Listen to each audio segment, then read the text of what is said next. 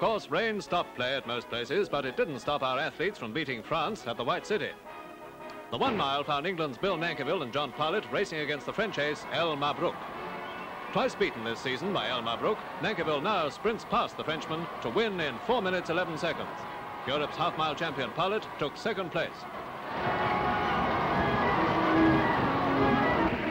Ample compensation for Bill Nankeville for his recent defeat in the AAA Championships. In the women's match, the 100-yard sprint brought maximum points to Great Britain. Margaret Platz and June Foles, the British champion, filled the first 2 places. Margaret Platz won by 1 yard in 11.2 seconds.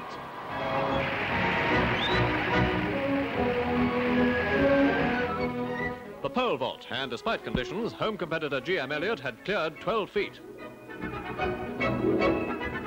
But then the high spot of the meeting as French champion V. Sillon clears 13 feet 8 inches, a new series record. The second day, and for those who braved the rain, a day of records.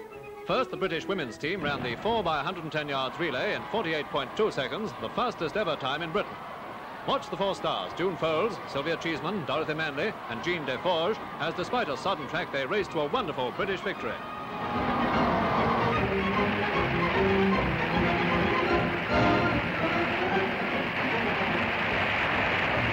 In the 6 miles, Manchester's Walter Hesketh, number 2, was so much at home in the rain that he set up a record time. Running in the 880 yards, Roger Bannister, the mile champion, and the almost invincible Arthur Wint. They hoped to meet Mabrouk, but the weather drove him back to France. So the race became an all-British duel, with the West Indian fighting off a Bannister challenge and winning by 3 yards.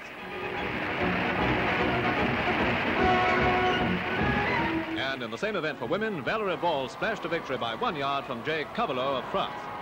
A great triumph, chasing away any lingering depression over British athletics.